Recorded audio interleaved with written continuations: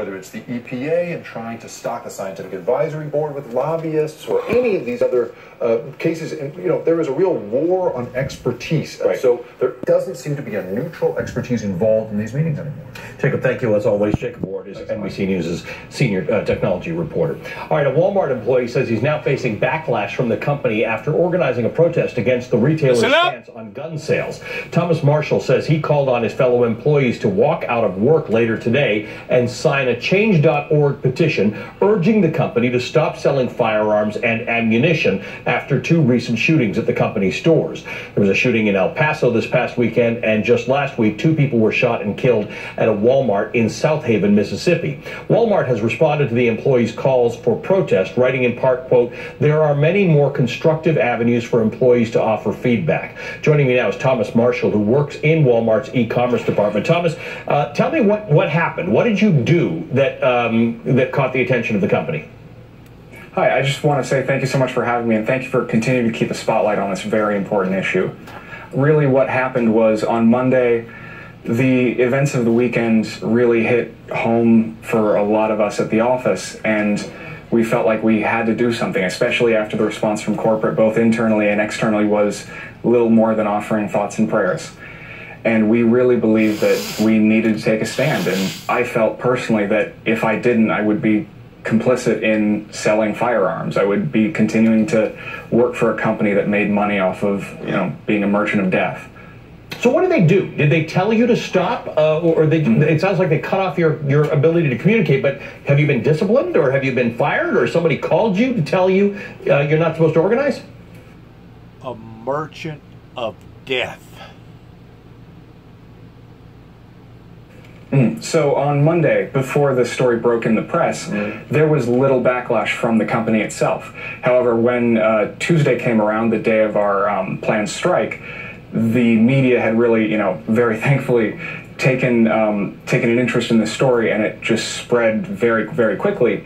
And it was at that point, about midway through the day, when I returned to the office for lunch to meet with some colleagues to, you know, organize the walkout that we've planned for today at 3 p.m., that when I checked my computer, I saw that I wasn't able to access Slack. And another person that I was working with, the other organizer, Kate, her and I were the only 2 that have currently gone public with our names and information.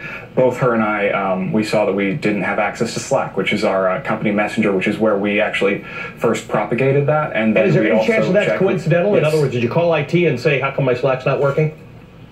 No. So basically, we looked at our Slack, then our emails, and then every single part of our computers started we lost access completely.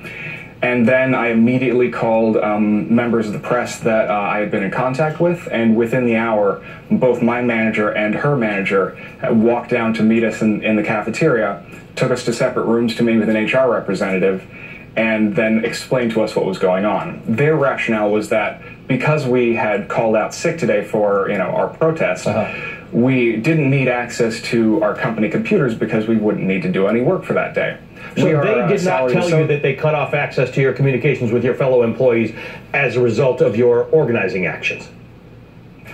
That's they never mentioned that specifically. They said it was because of that reason, and then additionally they did reprimand me for the fact that I both had sent out that email, and then Kate also sent out the another mass email on Tuesday, both calling for a strike, calling for employees to sign our Change.org petition, which now has over 30,000 signatures last time I checked, as well as those are Walmart employees today. It's actually a public currently. But we only circulated it initially through Walmart employees, so we have no idea of knowing through, you know, Change.org where those are coming from. But just based on the amount of private messages that all of us in the organization, you know, organizing these events, have gotten from either coworkers by word of mouth, by you know, over Slack and over email back when I, you know, had access to that. There's a lot of support, but a majority of employees are very, very worried that they will face similar retaliation. And, you know, we're still trying to get the word out. We're still trying to make this as, you know, make sure everyone knows this is as important of an issue as it is. Thomas, are you worried you're going to get fired? I have, you know, I have faith in my First Amendment rights, and I have faith in the protections that I have for being able to, you know, speak on these issues. However, You know, if that is the case, if I do end up getting fired for this, that is a risk I am willing to take. Thomas Marshall, please stay in close touch with us about how this develops. Thomas Marshall is a Walmart employee. Thank you so much. Coming up, after the shootings in Dayton, Ohio, the state's Republican governor is now calling for much stricter gun laws, but will his idea be able to pass through a Republican-dominated legislature? Governor Mike DeWine joins me next. You are watching MSNBC. Breakfast wants you back. Try just cracking. That is extreme right there. That Walmart would be willing to do one of their own employees that way, simply based around an employee that didn't want to sell guns of merchandising death. That's pretty severe. Let's see what else we got going on here. This is the governor. They're in Ohio, Columbus, Ohio, in which I spent a lot of time in, pertaining to being in some parades and passing out a lot of literature up in that area.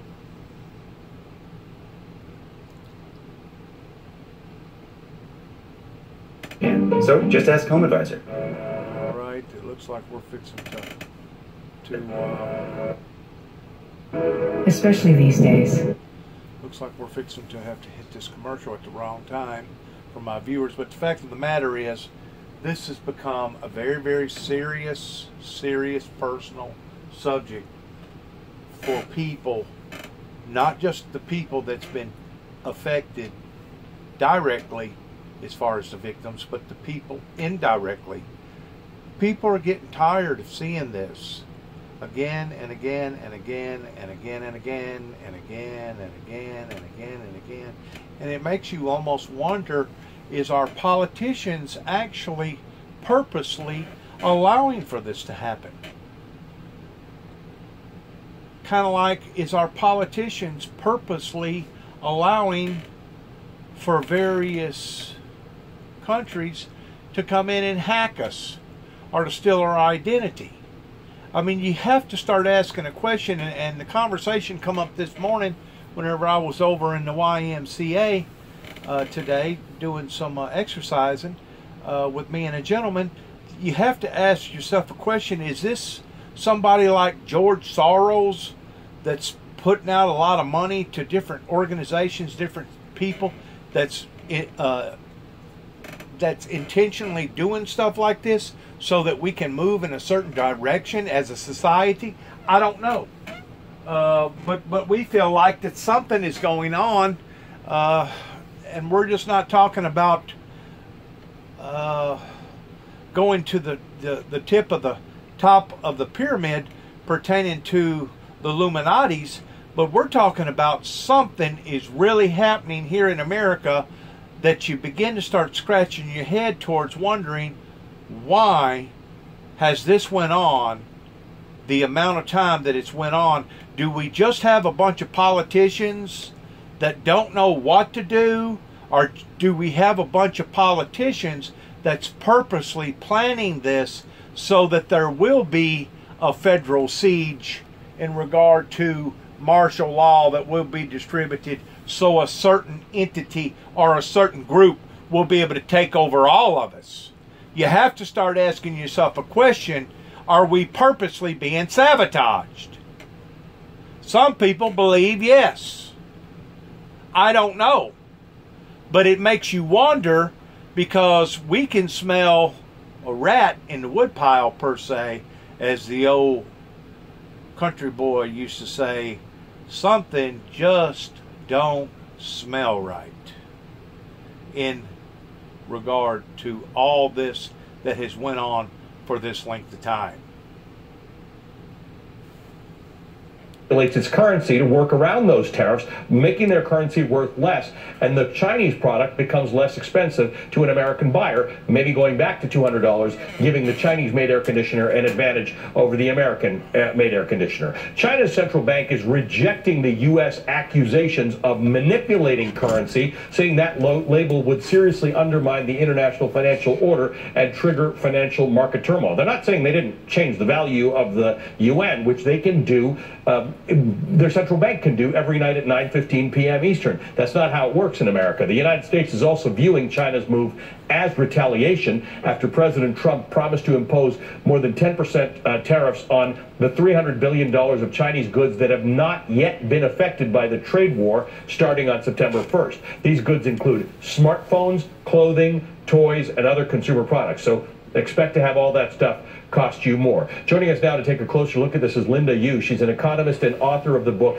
What Would the Great Economists Do? Linda, good to see you again. Thank you for being with us. I guess the question I've got about what China is doing right now, this secret weapon that China has, they can manipulate their currency in a way that America cannot do because for a lot of reasons that we don't need to get into here. Is this China in desperation saying, we've got to make a big move to really make America come to the table and cut a deal? Or is this China saying, we got a trick that you guys don't have, we can withstand this, and they're prepared to escalate it? What's the motivation, do you think?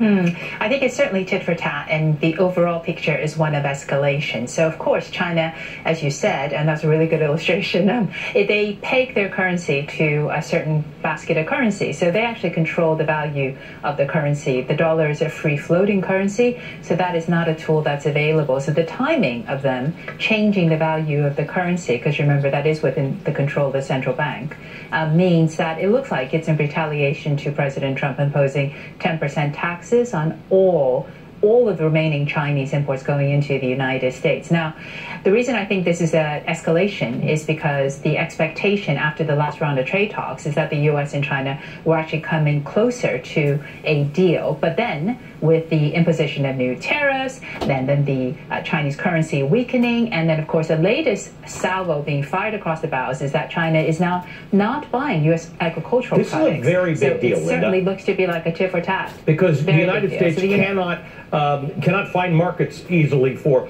all the soybeans that we were sending to China or various other things that China buys as raw material and processes. We just don't have the infrastructure or other markets to sell that into. So that, too, is one that's going to affect this trade war. Yeah, very much so. So I think this latest shot is actually going to have a direct impact. It's serious. It's serious enough that I know personal farmers right here within a 25-mile radius that are going out of their way towards building big silos, big bean or corn, I'm going to call them silos, huge amounts of expense is going in towards being able to have storage areas to be able to store this granary so that maybe the farmer won't completely lose everything off of his back. It's really sad whenever you're dealing with agriculture this way. That is basically the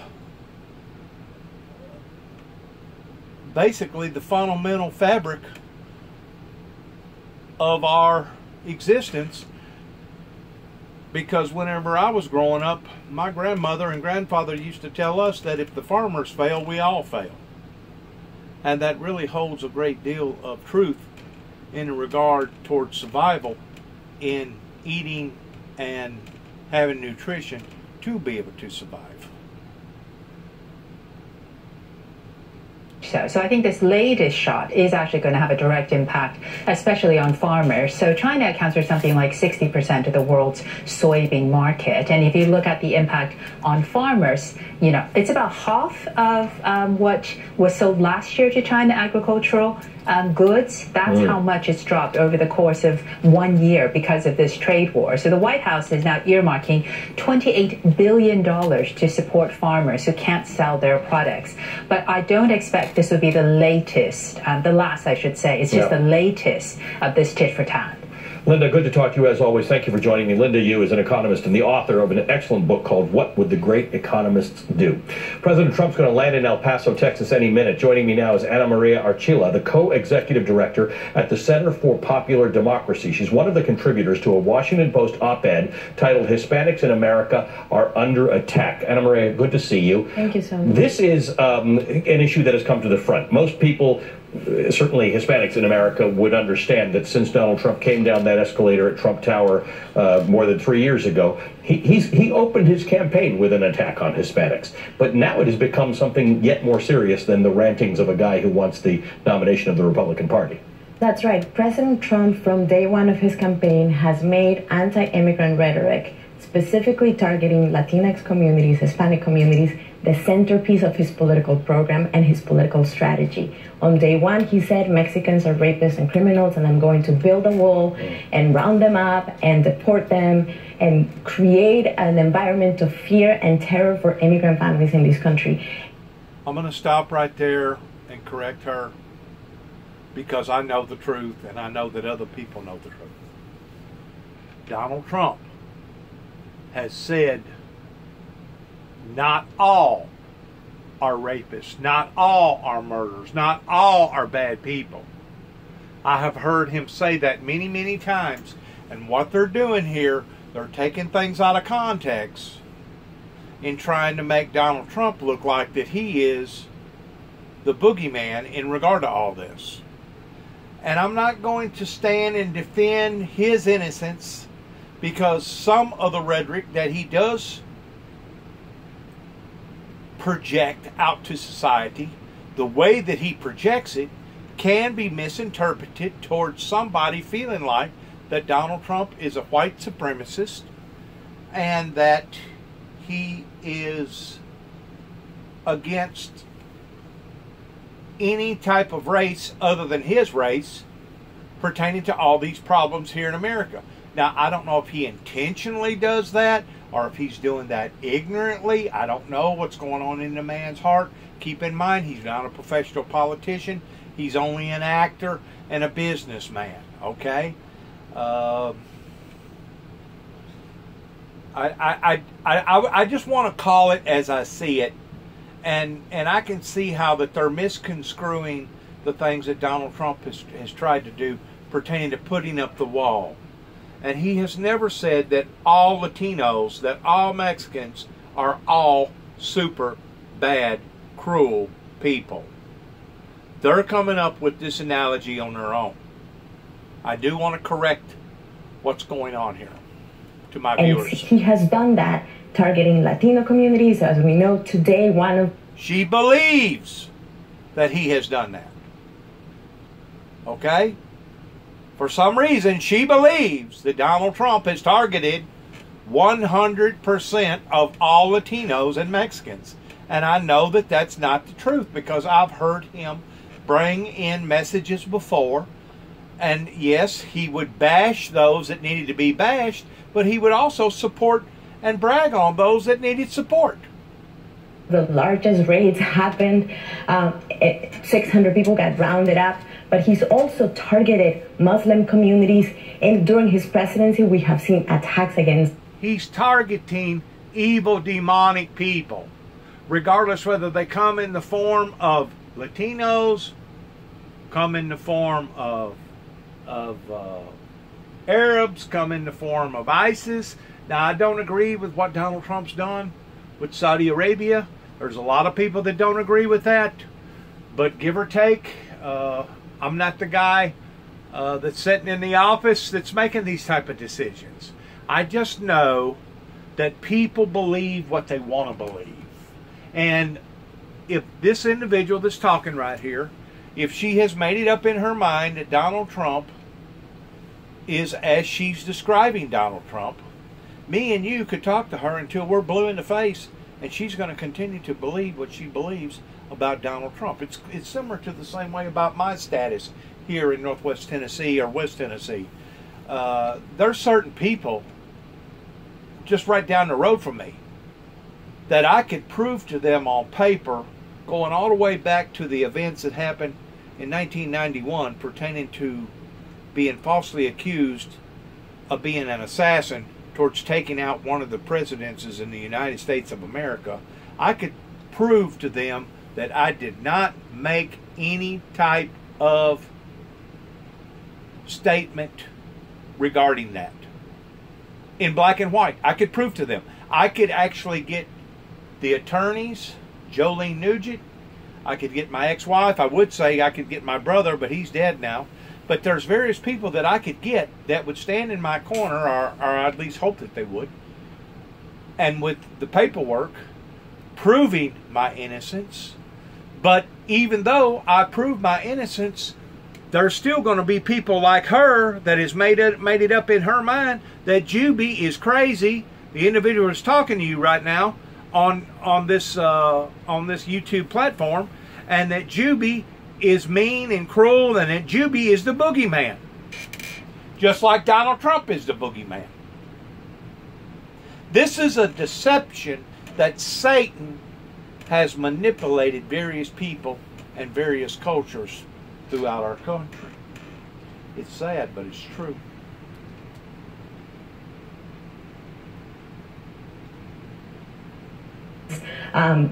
Muslim communities, Jewish communities, black and brown people across the country. He's fanning the flames of hate while also fanning the flames of violence. In his rallies, we see what happens from the moment of the campaign to the rallies that he's holding now, where he allows the crowd to get frenzied up and say... Just like him saying the statement, send her back, or send them back. I agree. That statement never should have been made. I can understand the reason why he made the statement, based around some of the criticism of those four, I guess, Congress or senators or whatever, whoever that they was. I think they're calling them the squad or something like that. I can understand the reason why he said that, simply because of all the criticism that they was announcing about American politics and was taking jabs at Jerusalem. But at the same time, I can see both sides, to where one was just as wrong as the other and one was just as right as the other. Just like I can see where not everybody in Jerusalem are holier than thou and they're good people. People needs to wake up to what Satan is doing here towards creating all this adversity and all this confusion. And that's exactly what it is. It's the handiwork of Satan that we're seeing working through various groups and working through various people that is causing this to be a very, very complex situation. Send her back home, or other forms of insight. Exactly. Here's the question, though. This is the first time we've often seen people in communities that are devastated by something not want federal officials to come in because it takes resources away. But the protests today are different. That is an interesting tenor. People saying, don't come here, or you're the problem. Will those responses affect the president, or will they just not he won't really be exposed to it all that much, and it won't make any difference? I think President Trump doesn't know how to listen to the people in this country, especially communities of color, especially people that are not the centerpiece of his political strategy to remain in power. So I place no hope in his ability to listen to the people of El Paso who are saying don't come here, or the people of Ohio who are saying don't come here. You are actually fanning the flames of hate. You are inciting people to commit acts of violence in our communities. What I do believe is that people in this country recognize that we have a problem with white nationalist violence and ideology, and this is an opportunity for incredible solidarity. I believe that people in this country have reacted to the violence coming from the White House in really beautiful ways.